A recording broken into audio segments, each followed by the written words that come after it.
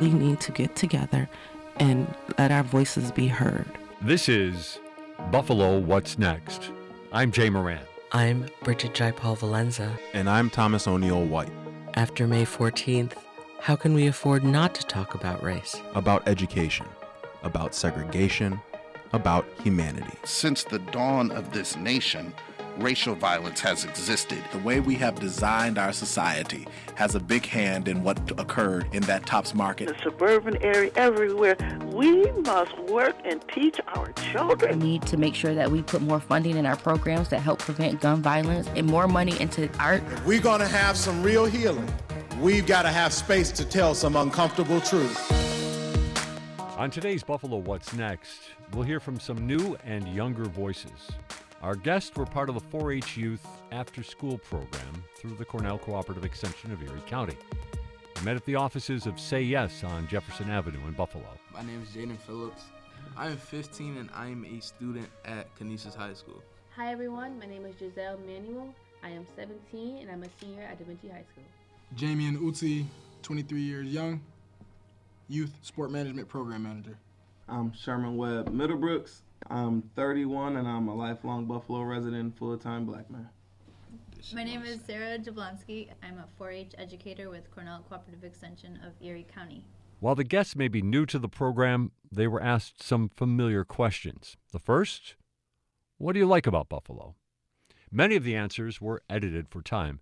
And as for Jaden, he expressed a spirit shared by many 15-year-olds, whether it's from today or 45 years ago. You could say there's new opportunities, but like in other states and other cities, it seems like there's more out there, better opportunities, better living conditions. This is so funny because I feel like I'm always talking with Jaden about the benefits and the qualities of Buffalo, because I feel like the young brother sitting across from me is only 15 years young, to use Jamien's term, and maybe he hasn't had the chance to experience all the great things that this city has to offer. And I also don't feel like he has enough of an appreciation for the historical significance of this place that we call home. So I would just say that for me personally, there is a tremendous amount of, like I just said, historical significance with this area, whether it's the city with lights, being the final stop on the Underground Railroad, the Erie Canal, the grain elevators, all the architecture, the parks, all of those special things from yesteryear, but also going forward. I think the greatest part of living in this city not only is its past, but also the potential of this place. It's almost like a blank canvas. So for multiple reasons, I love the place I call home, but I'll just leave it there. Buffalo is the rough buff. We don't get our name for no reason.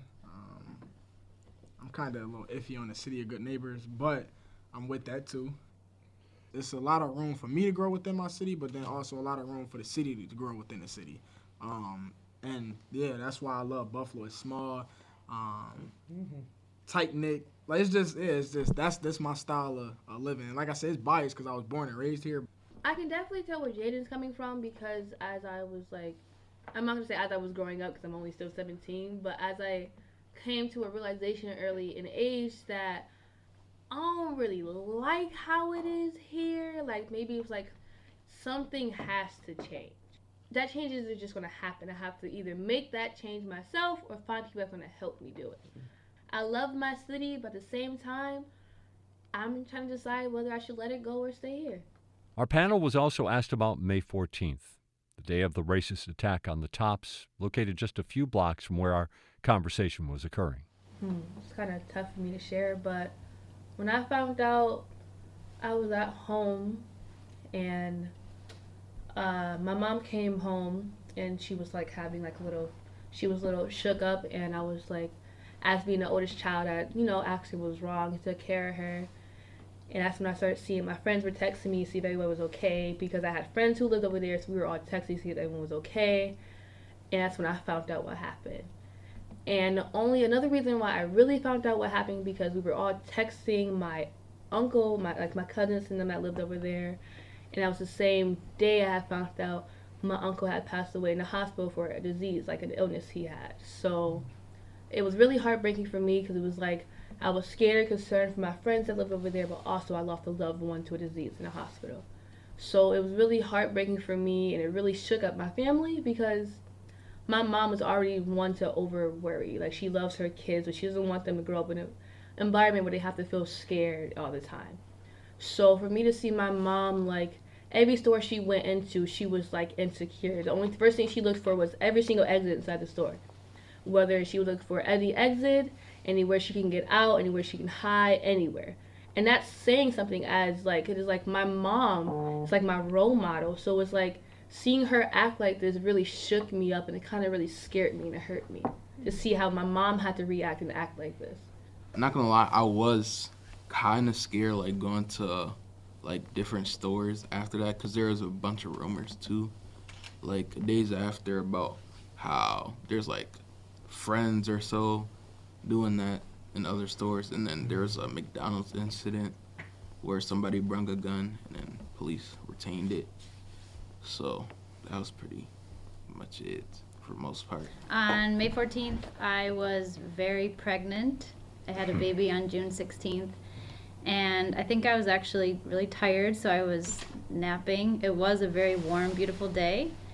I remember hearing children playing outside when I woke up, and then I checked my phone. My friend from California had texted, "Is everybody okay in Buffalo?" So then I looked at the news and saw the information about what was happening. Then I actually texted Sherman. That was one person who I knew was working very nearby, and because he does programs on the weekends, that was I live on the west side, but it's really only like a mile and a half from my house. Right. So I'm not sure that, I think I texted a few other young people that day. There's a number of graduates from our program who I still talk to, and yeah, fortunately everybody I reached out to was okay, but it was surreal, especially since the kids continued to play outside. And I looked outside and I was like, what's going on? And then I was pregnant, so I was very shaken by it. It was a difficult time to be happy about being about to have a baby. I was really worried and really deeply saddened. Sherman Webb Middlebrooks also recalls nice weather on May 14th.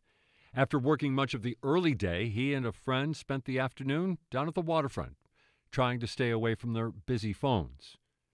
When he heard what had happened, his mind began taking a quick turn. That's the same tops that, like, my mom goes to, because she lives in this neighborhood. And when my grandma was alive, I should take her and my grandma to that tops. And my grandfather, who lives upstairs from my mom, he goes to that tops, and he was just there the day before. And so, like, that was kind of spooky for me, just thinking about how close it could have been with him being like a 80-year-old black man. Like, he would have definitely been a target. Like many, the reality of May 14th began to seep in as details became available. Then the next day, I started realizing, like, the effect and the impact it had on everybody in the community, and I finally let it sit with me. And then I couldn't leave my house until the 18th. Because I just had, like, this level of anger. Like, where I come from, like, I love Dr. King, but I'm more Malcolm. I'm not turning the other cheek. I'm gonna get my lick back one way or another. You're not getting over on me. I'm going to even the score. I'm gonna get my lick back. And I wanted my lick back. And that meant they posted his mama address. I wanted to go see his mama. I wanted to make his family, his community, feel the same way they made my family and my community feel. But then I looked at my little daughter and I realized I would be crashing out and taking myself away from her to go get my get back. And I just couldn't leave the house for 3 days, because if I got in my car, I was driving to Broome County.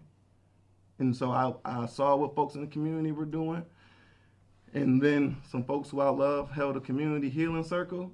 And I just decided, like, all right, this is going to be the time where I step out. So that was like my experience with that. But I had to process it myself, understand those emotions, think it through, and then show up for other people in the community, because I'm expected to be there and hold space for others, and I couldn't. And I was just glad that folks were strong enough at that time to hold space for people like me who wanted to crash out and do something dumb. Just vividly just remember pacing back and forth from the porch inside the house, just like, yo, this is crazy. and everything then felt like it was moving in slow motion. Like just that day from when I found out was mad long, and it was just like, yeah, and kind of what Sherman said, like, excuse me, it took me some time to be able to get to a space where he was at, because it was like, yeah, I don't really know. It wasn't that I was acting out of fear. It was like, nah, somebody gonna get hurt. Like, so I'm better off like not doing anything and just staying in the house for that weekend. But I'm gonna give a shout out to Daniel Robertson and Tommy McClam, because they had hosted a conversation. If you need it, come talk. And like, yeah, we just chopped it up, and I needed that, because then that powered me to get through the week. And I wasn't really trying to speak to nobody. I was trying to stay to myself, but it was a matter, like Sherman said, just taking the time away. Just, yeah, things still have to happen. So that was a nice space for them to be able to provide, to speak on, but then also like sit in my own like thoughts and feelings to be able to cope and understand that like your man said, Sherman, I'm not gonna let no one put fear in my heart. Like I'm stepping out the house. I'm doing what I gotta do. And like ever since then, I done took that approach and still do. So yeah. This segment of Buffalo What's Next features conversations with members of the 4-H Youth Weekly After School program. And a special thanks also to the Erie County Youth Bureau and the Erie County Restorative Justice Coalition. We also asked about the response on Buffalo's East Side in the days, weeks, and months after May 14th. As someone who lives on the East Side, I saw a lot of the people there were actually just calling family, from like making sure everyone was okay. I saw a lot of people actually going out of their way to go down there to make sure people were okay, make sure people had that support. They were having like relief circles anywhere. Like a lot of the places they had down there were helping people. The idea of City of Good Neighbors actually came into play because people were like I said before, they were giving out relief stuff. They were giving out anything anybody needed, anybody support. They were helping. Any much help they needed. Everyone was helping each other. So being proudly from the East Side, I'm very proud of my Black African American East Side Buffalo. It really speaks to the fact that Black people in general in America are, at times to our own detriment, some of the most forgiving, accepting people who ever walked the face of the earth. Like one of the biggest fears that was present in the minds of folks during slavery was, oh, if you let them be free, they're gonna come back and kill us all for revenge. And yet we have never done that, despite the hundreds of years of wrongful, dehumanizing treatment that we've received. We've never gotten our lick back. And so that just showed again that a lot of people felt the way that I felt, but we're able to take the time to process through those natural human emotions. I don't know if not doing anything was the answer. Like you said, Sherman, not to keep bringing you up, but like it's just helping me think a bit more clear in terms of being real within myself, but then also the situation of like, when is this gonna stop? Harsh things are done. We respond to doing nothing about it, and then it's just oh yeah, that was so tough, and it's just like on some real, I'm tired of having conversations like that. And so it's like I respect all the resiliency in terms of Buffalo not doing anything, but I ain't promoting violence now, but I'm just saying, like, if somebody was to come up to Tops and handle their business, whatever the case may have been, or took a trip down there, it's like, what, we was gonna be in the wrong? Because it's almost like a bully. Like, if I keep bullying you, you know what I mean? Like, you not doing nothing, it's like, yeah, I'm gonna keep doing it. I'm gonna keep doing it because you're not gonna do nothing. So it's just like now it's time for that bully kid to come back and hold his own. And as the Black people, that's what I'm on. And I'm gonna drop the mic there. If I can just jump in on that tail end of that, because I appreciate everything you said, and we have had those conversations. I tell all the young people I work with when I do social emotional learning with kids after school, I'm a reformed bully. So when we talk about bullies, I speak bully. I used to be a bully. So like I know what it's like, and we're not gonna do nothing unless we have a come to Jesus moment, or you got a big brother that kind of beat you up, put you in your place, which is what happened with me. Luckily I got a big brother and didn't have to come in the streets, but like, you're not gonna stop until you can beat me. And whoever can exert their physical dominance and will makes the rules. That's how it's always been throughout history. If you can assert your physical will, you make the rules. And things people only respect is money, blood, and bullets, unfortunately. And to wrap up our talk on this segment of Buffalo What's Next, the question, what does Buffalo need? Again, Sherman Webb Middlebrooks. Investment in young people, financial investment, experiential opportunities, and we need to invest in the adults who invest their time, talents, and energy in young people. Talking to teachers, I'm talking daycare providers, after school programs like us, parents providing support. That all of that trickles back down to our babies. And so we got to support our babies, but we also got to support the people who are investing in our babies. Because I heard one teacher share at one of these meetings I was at, but like, if you don't feed the teachers, they will start eating the babies. And so I've seen a lot of parents that's not getting their spirits and their hearts and their minds fed, and they start turning on and eating their kids and dimming the light in their own babies because they didn't achieve their goals and nobody encouraged them and nobody believed in them. And so they perpetuate that against their kids. And when I work with parents in this community, when you believe in them and show like support for them, they in turn believe in their kids more. They show support for their kids more. So I think we got to support these kids by also supporting these parents and adults who take time away from their families to support other people's kids. So that's what our city needs: investment in these young people, and watch the return that we get on it. I don't know, there's so much stuff that needs to be changed, to be honest. We need newer ideas. We just need like younger officials. Like, I'm not gonna lie, I don't want, not old, like, I don't want to say old, but like the officials like here, like their ideas are kind of like old school, and like newer, they're in with the new, so they know what needs to be changed, and more investments into programs. I believe that we need to change policies and practices, but we can't do that without racial healing first. I'm in an educational organization as a 4-H educator, and you also can't solve racial injustice without working with white people. We created the problem. We need to be part of the solution. I'm the only white person. Okay, Jay, you're white too. I'm the only white person in this group normally, and with this event, we did want more white people there, but we need to have the conversations more. I mean, we need to have them in white spaces. We need to have them in other spaces, affinity groups. But I know as a white person, I need to have this conversation more. So I really want to continue working in 4-H to bring young people together. But you can't do that without leadership, strong leadership with people of color, youth of color. We have a few young people here who are clearly leaders, right? And so that's why I'm here, because we need to have the leadership from across the community speaking up to educate, share experiences, and right now we need policies and practices to change too. But I don't think we're going to be successful without changing hearts and minds through education. What does Buffalo need? We need to get on our bully in terms of a lot of things. I know that's Some of the folks in the audience might not understand the colloquial term which you're using, sir. I think they're getting ahead. Nah, we just gotta get on our P's and Q's in terms of like handling business and actually standing on it. Like something that Giselle mentioned in terms of like when money comes in, holding those accountable to the money. The policy changes and makers, you know, they need to be held accountable in terms of whatever their campaign is. We need to pull that back up. Like, yo, you said boom, boom, boom. And then I believe in the generation gap in terms of just how the thought process is, in terms of allowing both groups, if you will, to actually sit at the table and bring ideas rather than having a traditional mindset.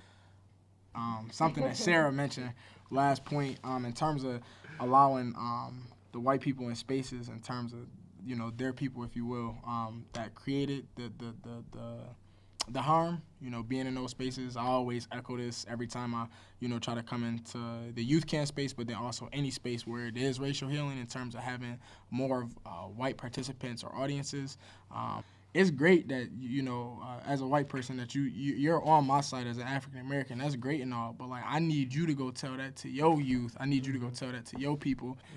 So with that being said, I appreciate you becoming an ally, but if you really with me, I need you to be willing to, I know it's gonna sound crazy and absurd, but I need you to go and be on the other side as if you're willing to die for this, because they coming after you because you trying to help us. And if you really not on that, then like, I appreciate it, but I can make my own damn sign. I could say the same things that I'm saying, if you really not really willing to go there and speak this to your people and really get exiled or whatever the extremes may be, to really see change and those type of infrastructure. So with that, I conclude. What do we need? I'm going to piggyback on what Jaden said about having, I should say, older generations in power. I feel like if these older generations are going to be stuck in their ways that whatever was going on with the generation before them and their generation, I feel like if you're not going to open up to my generation and generations after me, either you have to give up power and see some type of compromise, or you don't deserve the power you have because you're stuck in your ways that just because it happened in my generation, this is what's going to go. And then you're wondering why education is all messed up as it is. So you're wondering why kids are not coming to school and they're dropping out, or they're doing this, they're doing that. And then you're wondering why parents can't support these kids. And it's just like, you're not helping us in any way. You're stuck in your generation where you had this, it was mandatory to do this and mandatory to do that. We can understand it. If it's mandatory to do this and I can't meet the minimum, where am I going to meet the maximum to meet that mandatory? How is this going to work? Like, you can't sit here and be like, kids are out here paying like $200 for senior just to graduate for a cap and gown. That's ridiculous. But you guys over here boasting that Buffalo Public Schools, that they have this education system and this education system, and you talk about you guys gave these grants and these grants and these grants. Where is that money going to? Because ain't no way people should be seniors in high school more so worrying about making money so they can graduate rather than getting that degree so they can go to college. Rather than trying to focus on their education and get these scholarships so they can actually be something that you want them to be. They shouldn't be out here hustling at a McDonald's just to pay off some senior dudes or something. Now they're in debt to their school because they got to pay this, they got to pay that. Just to get an education. That's terrible. Ain't no way parents should be out here working 3 jobs with like 5 kids and you're talking about some, oh, well, whatever you're doing, you're not working hard enough because your kid's not in school. So then what are you doing as the educator, as the person in power to help these kids come into this school? What are you doing to help these communities be better? What are you doing to help change these stereotypes? Nothing. So as the older generation, I'm going to say this in my wrap up. If you cannot help us younger generations, you got to go. That was, in reverse order, Giselle Manuel, Jamian Utsi, Sarah Jablonski, Jaden Phillips, and Sherman Webb Middlebrooks, who we thank for their time, thoughtfulness, and honesty during the recent meeting of the 4-H Youth After School program at the offices of Say Yes on Jefferson Avenue. You're listening to Buffalo What's Next on WBFO. Birds at Play. I'm Bob Hirschon, and this is Science Update. Young children learn about the world around them through play. Now, researchers think some birds may do the same thing by playing with objects they later use as tools. University of York cognitive zoologist Megan Lambert and her colleagues conducted an experiment in which Kia parrots and New Caledonian crows could retrieve food from a box with the help of a heavy object or a rigid tool. But light objects or flexible tools wouldn't cut it. The birds performed much better on the task if they'd been allowed to play with similar objects of various weights and rigidities beforehand. They sort of start to learn how objects are actually acting and later how these objects can be used as tools. The researchers write in Royal Society Open Science that this is some of the first evidence of play providing non-human animals with vital information. I'm Bob Hirschon for AAAS, the Science Society. This is Buffalo What's Next, where we have conversations with the community about moving forward. To have your voice heard, press the Talk to Us button on the WBFO app, and we'll work to get your questions and comments on the air. Join us on Twitter at WBFO or email us at news@wbfo.org. Together, we'll have the conversations that are needed. This is WBFO, your NPR station. And welcome back to Buffalo What's Next. For the remainder of the program, we're going to be talking with India Walton. India Walton, of course, is the Common Council, or seeking the Common Council seat in the Masten District, and she's with us this morning. Good morning to you. Good morning, Jay. Thanks for having me. Thanks for being with us. You know, I've also got to thank you. I was kind of reflecting on this a little bit. You were one of our first guests when the show went on the air back in June, and also your opponent, Zanetta Eberhardt, was also one of our first guests. And I want to thank everybody who, especially in the early days of the program, you know, came in and gave up their time. So thanks for that. And to that, I was thinking, well, if Zanetta was here, I would ask her, how is her kid, Zaire? How are your kids doing? My children are doing great. Yeah? My youngest is 13. He's going to high school next year. I was recently able to purchase a home for a family. My sons live in the downstairs apartment. That brings me so much comfort. I bet it does. That I can be very close, but not too close. Right. So everyone's well. And so you relocated into the Masten District. You bought your home. Mm-hmm. What prompted that? Just you found the right place in the right neighborhood? What? It's a gorgeous home. It's literally what I've always wanted when I imagine myself purchasing a home. Historic, good craftsmanship, wood, all of the things that I've always dreamed of in a home. And when I found it, it was just a no-brainer. A little while ago, I had Matt Deering in here, who's running in the Ellicott District, and I had him kind of do a mental map for me, draw Ellicott, and it got confusing. How about Masten? Give us kind of the rough outline of Masten. Masten is equally as confusing, and a lot of folks believe they live in one district, but actually is that right? Really? live in another. Okay. It's basically bordered. It begins around Main Street. Some parts of it extend all the way out to Bailey Avenue. I think Glenwood might be the border on one side. It kind of cuts down Jefferson. It does include the Martin Luther King Park area, but not the surrounding neighborhood. Okay. It's an interestingly drawn district, but it's quite large.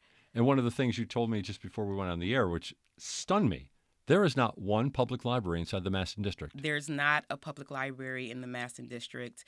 There is not a corporate grocer in the Masten District. There are a few full-service markets that have been opened up by members of the Bangladeshi community.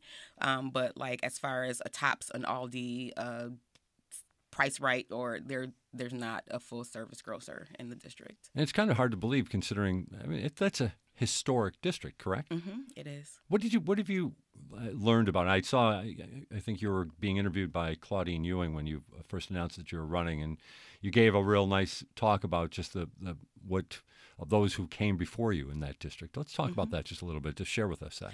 Well, Masten for a long time has been the seat of Black political power, right? That is the mayor's home turf. There is a saying that, the road to the mayor's office goes through Masten. But it's historic. There are homeowners who take a lot of pride in where they live. But I've been saying Masten deserves more. As great as it already is, it could be better. We do need a public library. Sure. When we think about rates of poverty, when we think about how many folks rent, we need to protect our tenants. And we also have to support our homeowners and make sure that as we look at increasing climate change, that folks have their homes retrofitted, that they're well insulated, and we don't want a repeat of what happened in December. Yeah, you just brought up 3 great issues there, and we can get into each one of them. Let's jump to the very end then. Like you said, December. Mm-hmm. We're talking about the Christmas blizzard where 47 people died in the blizzard. What was going on in your district at that time? I was home. I lost power very early in the storm, and thinking about the resources that were available to people that were not in as good of a position as I was, right? Like, I can afford to stock up on groceries. Okay. We had water. So I closed the doors to the front of my house, and the boys came upstairs, and we pretty much held up in the back portion and were able to keep warm with the heat from our stove. However, I could see through the French doors of my thermostat. It was 32 degrees in my house. Wow. And had we needed milk or bread or whatever to sustain ourselves, there was really nowhere accessible to go. We were fortunate enough, like I said, we live very close to Canisius College. Canisius had opened its doors as a warming center, and when I went in there were families, children, dogs, and people seemed to still have a pretty positive outlook on things. But we were fortunate enough to live in a neighborhood with an anchor institution like Canisius that was willing to open the doors and have backup power so that folks could stay warm and have something to eat and be in community with one another. Wow, that's the first time I've actually heard of that. So that's terrific in that regard. But you're talking about resources, though, and you've probably had a chance to think about this then. We know the way it worked at Christmas time. How could it work? How should it work? What have you looked at that stands out to you? That's a great question. I was actually just a member of a roundtable on storm response and talking with Block Club leaders about what we could do different. And every neighborhood in Buffalo has a fallout shelter, has a public school. And if there is a community center, these places should all be fitted with backup generators. And there should also be stockpiles of non-perishables there for access where people can get there in walking distance. I also think that, the deployment of the National Guard to keep order was an inefficient use, where that could have been a means to not only conduct search and recovery, but to bring essentials, right? The suburbs, streets were clear, stores were back open days before any of that happened in the city. In Masten District, there are still stores that are not reopened after the storm. So to be able to use the resources we have in a more efficient way to actually serve people rather than control and a cost, I think was a real point of frustration for me. What about communication? This is something I heard from another person kind of on the outside of all of this, but thought that council members could be and should be almost the lead for their districts when it comes to communicating in scenarios like that. Can you see that being the case? Your primary job as a council person is constituent services, right? And the biggest part of that is communication. These people have followings, I think that should and could, and as council member will be my primary role, is being with the people that I serve, right? A lot of times we'll go to the Common Council for one reason or another, and we're told, well, that's not our job, it's not our responsibility. But we all know that the council is the most accessible form of government for most people. We know that Tuesdays at 2:00, if you go to the 13th floor, you're going to find your council member there, right? Right.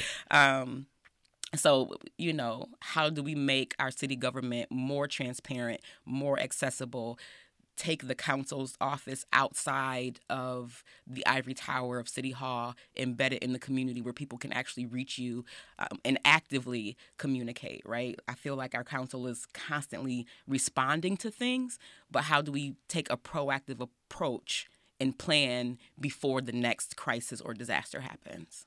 We're with India Walton this morning on Buffalo What's Next for the rest of the program. India, of course, running for the Masten District Common Council seat. You're going around door to door to get petitions. How's that going? It's going great. The part that I love about running for office most is talking to people, is knocking doors, is meeting people. Folks have been waiting. I think that there was a lot of hope in 2021 for the change that I would have brought into the mayor's office, and I think that people are excited. The top response that I get on doors is, "I thought you were taller." Well, I guess there's a lot of ways you can take that, right? That's nice. So, but what about, so you're generally getting a good response then? In general, we're getting good responses on doors. I think that people in Buffalo are just tired. We're tired of being the perpetual loser. We're tired of being told there is a renaissance, yet rents are increasing, taxes are increasing, wages are not. There are increasingly stories coming out about children being lead poisoned and out-of-town landlords knowingly putting families in homes that have not been remediated. There's very little enforcement of our code. That gets heavy. And the resilience and hope that remains in spite of all the challenges that we have is something where I feel like I need to work extra hard and make sure that I deliver for the people who are still sticking it out after all these years. You touched on the big thing, housing. I think what I've heard that there's a 98% occupancy rate right now in Buffalo, and that might even be a little low. Obviously, there's a real struggle when it comes to housing. It looks like a place on Elmwood with, I think, had over 125 apartment dwellers in there is going to be demolished. So right there, I mean, that's a crisis. Masten District Council member, what can a Masten District Council member do? A Masten District Council member like me, you know, I mentioned I have lots of big ideas that folks often say are unattainable. One of my professional experiences and expertise is in the creation of permanently affordable housing, the work that we did in the Fruit Belt Community Land Trust, right? And I think the criticism of it is you only built 2 houses. And my response to that is, how many houses have you built? Housing development is a complicated... Especially affordable housing. Especially affordable housing, right? But it is important enough to try. And I think working with city government, working in city government across departments to make sure that we have a comprehensive land disposition policy that prioritizes nonprofit and affordable housing developers and gets some of the 7,700 vacant lots, most of them are on the east side, get them in the hands of affordable housing developers so that housing can be built. And those on vacant them. lots, those are just the ones owned by the city, Those are correct? just the ones owned by the city. Getting them in the hands of affordable housing developers for the creation of affordable housing is going to be key. I think that we can also not only improve, but sufficiently implement the Green Code and also incentivize developers to put inclusionary zoning in their projects so that with every unit of housing that goes up, there is affordability baked in. Right now, like, we're just giving away the milk for free. Right. We're giving variances and, you know, I don't... Well, and you mentioned prioritizing affordable housing developments. It sounds good. The financing for affordable housing is very complicated. The margins can be very small for these developers, if there are any types of margins that help them out. Can you talk a little bit about that, or are we going to go too far deep into the weeds here with this type of thing? Are there legitimate options that can really finally incentivize affordable housing developers in the city of Buffalo? There are. I mean, we give tax incentives for market rate projects all the time. We can and should be doing the same thing for affordable units. And I think the easiest answer for me when we talk about numbers and margins and making the numbers work is that in my heart, I truly believe that every person deserves a safe, affordable place to live. Period. No matter how much money you make or don't make.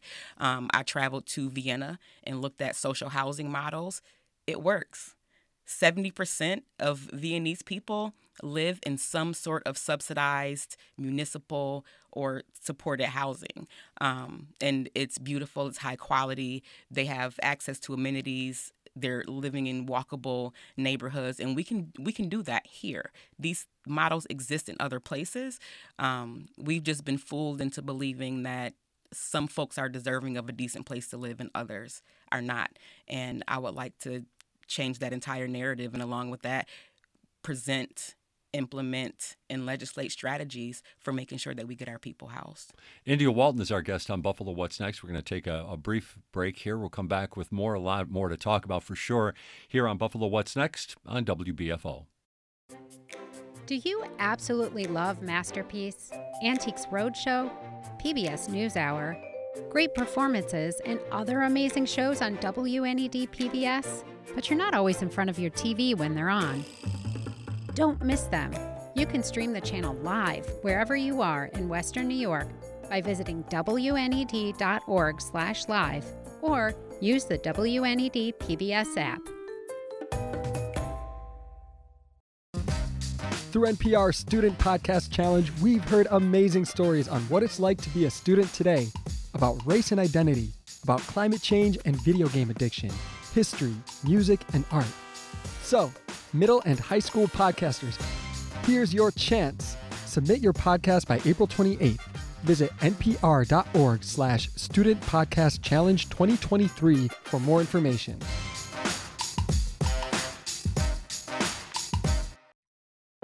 This is Buffalo What's Next, where we have conversations with the community about moving forward. To have your voice heard, press the Talk to Us button on the WBFO app, and we'll work to get your questions and comments on the air. Join us on Twitter at WBFO or email us at news@wbfo.org. Together, we'll have the conversations that are needed. This is WBFO, your NPR station. And back on Buffalo What's Next with India Walton. And going into the break, you were talking about finding ways to get affordable housing done in the city of Buffalo and working to get this legislation together. At the same time, we've got a Common Council that looks like we're going to have pretty much the same crew of people back. You know, I mean, the same. Most of the incumbents are going unchallenged or relatively unchallenged. Not all of them, of course. Ellicott is open. Masten is open. Do you sense that there's enough of a political wind or a push or a moment right now where these types of ideas can be pushed, where you're going to be having to get some people who have not necessarily resisted, but most certainly haven't acted upon these issues to get on board? I think that one of the most important things that came out of the mayor's race of 2021 is that conversations changed. There are issues in Buffalo that cannot be ignored, and I think that the Common Council, while it is supposed to be the branch that is checking the executive level, for many years we've seen it more as a rubber stamp. And the more conversations that I have with people is they want to see something different. Eve Shippens is running in North. Eve is a teacher and a union leader,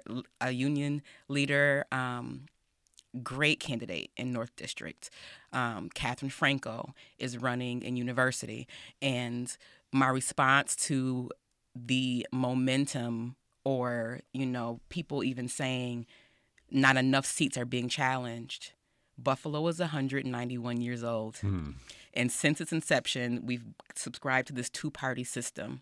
What we are building is in its infancy. We've been working on this for a solid maybe 5 years. And the progress that we've seen in such a short amount of time is very encouraging to me, not only because we're running people, but we're also upskilling people to work on campaigns, to serve on boards and commissions.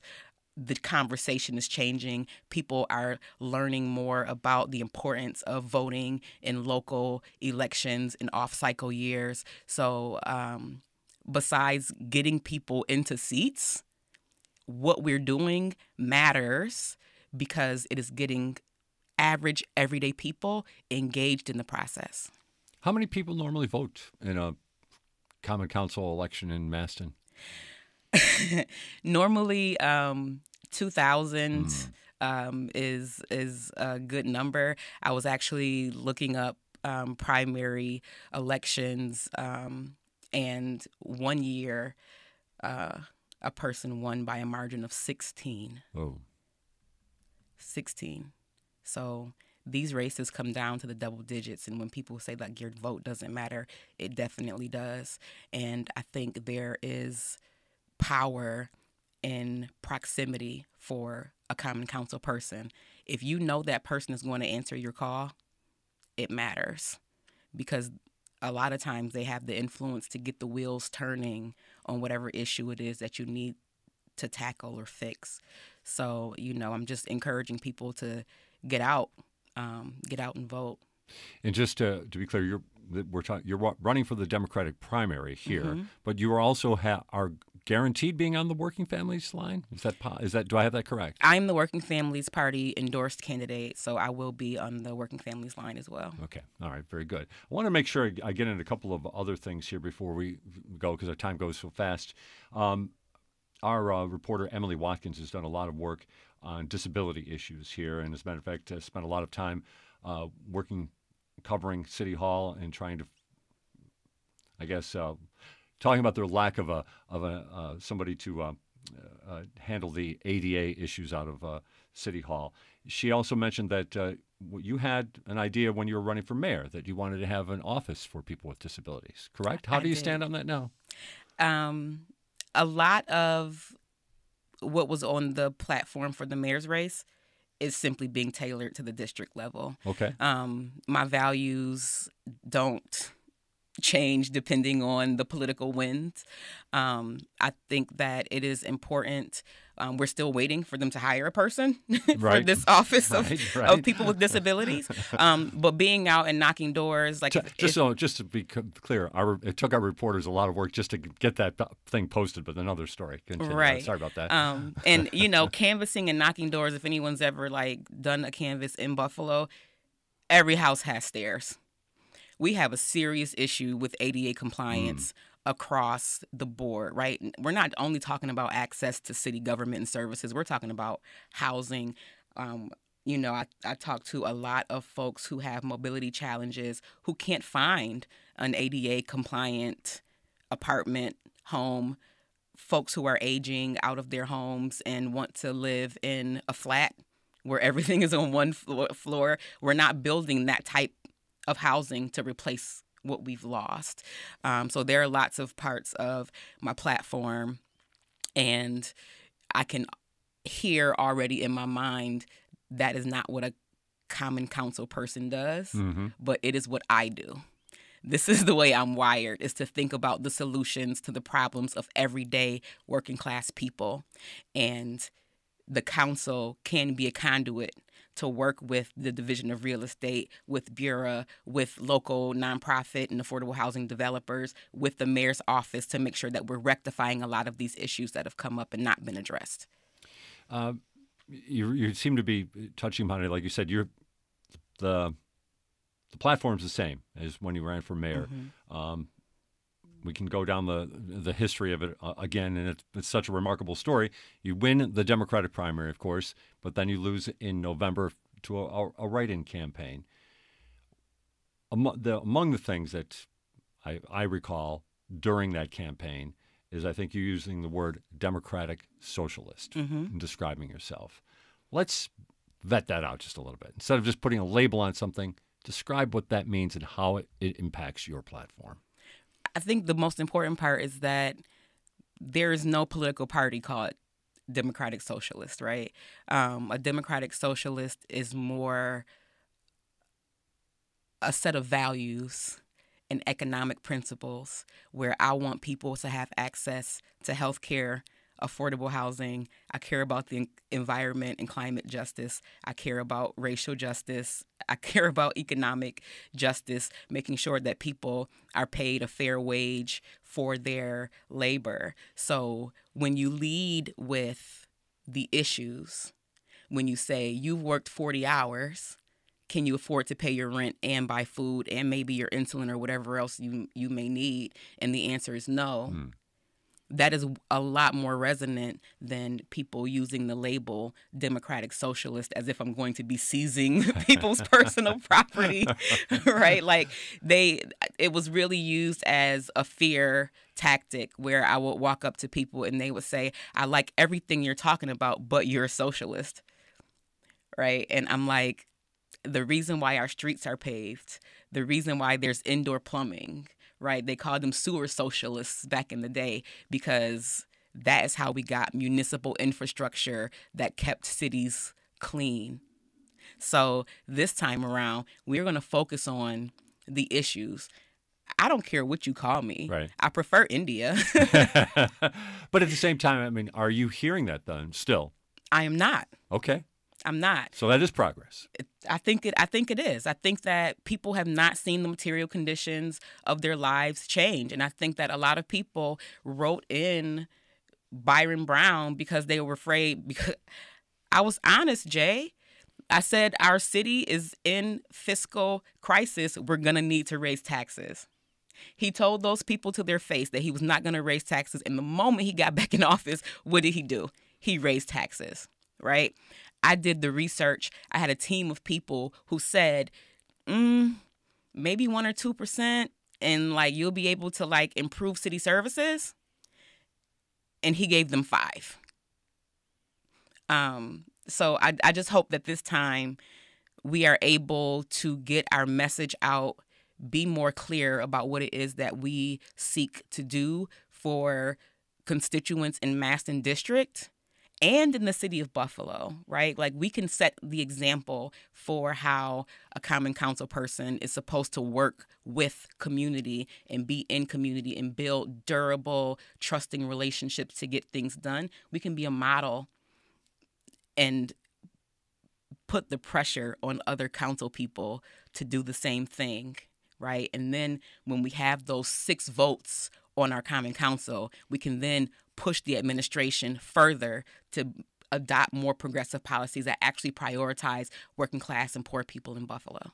As you understand it, why isn't that the case right now? Like you said, the mayor is a member of the Masten District, and he's on his 5th term. As you understand it, why isn't that heading? Why isn't the city already where you want it to be? There's a lack of political will. When there's no accountability, when we see these stark contrasts and disparities on the east side of Buffalo and you're not being held accountable, when you are allowed to stay in office for 20 years and you have not addressed the racial wealth and home ownership gap, what incentive is there for you to do anything different? If you keep doing the same thing and you find success personally, it doesn't impact him. And when folks are asking me how I feel about having a Black mayor, I just said, like, the mayor's problems are not my problems. We have different sets of issues, right? He got rich people problems. I have poor and working class people problems. And the majority of the people in the district that I seek to serve have India kind of problems, poor people problems, childcare problems, lead abatement problems, food access problems. You know, I was telling someone the other day, my mom lives in Alabama and she comes to visit periodically. And after I first moved into my house, I said, Mom, you haven't come to see the house yet. And she says, I was over there, like, no one wants to come to your dusty house. And I said, why does my house have to be dusty? And she's like, no, seriously, you need to power wash the outside. And I went outside and I looked at the exterior of my home and there's soot on it because I live very close to the 33 Expressway. Okay. Right. Okay. And I tell these stories because these are things that we don't often think about because we're in it. We're in the thick of it and we're living day to day. But if you take a step back and look at a bird's eye view of all of the issues, I can't afford to be a single issue individual. I do have to care about housing. I do have to care about healthcare. I do have to care about like whether the 33 is covered and made into a tunnel or restored to a beautiful parkway with trees that are going to keep the temperature lower in the summer and reduce the carbon emissions in my neighborhood. Yeah. So I guess we know where you stand on that issue. Yeah. So, and you've seen enough examples across the country where you feel that this push, this progressive push, can happen in Buffalo. I've seen enough examples from across the world. I think aside from being mayor, losing that election could be one of the greatest learning experiences of my entire life. It allowed me space to be mentored and coached. It allowed me invitations to places that I'd never dreamed that I would be. I've been to Barcelona looking at solidarity and social economies. I've been to Vienna checking out social housing. I have been in so many spaces with people who are thinking about policy, who are implementing policy that really benefits not only Black folks, but poor and working class white people too, right? So I'm feeling more ready now than ever, not only to lead, but to serve and to be able to uplift and bring the hardworking people of Masten District and Buffalo into all the places that I go. Well, that, you almost hit it right on cue, as a matter of fact. The music started, so that means it's the end of the program. Where can people find out more about India Walton these days? Sure. Find me all over social media, Twitter, Facebook, Instagram, also at www.indiawalton.com, or stop by our field office at 571 East Delavan. We're there every day from 2 to 6, and on weekends we're there from 11 to 6. 571 East Delavan. 571 East Delavan. Very good. India Walton is the candidate for the Common Council seat in the Masten District. She joins us this morning. Thank you very much for being with us. This show has been produced by Lorenzo Rodriguez. Associate producer is Charles Gilbert. This is Buffalo What's Next on WBFO and WBFO HD1 Buffalo, WOLN Olean, and WUBJ Jamestown.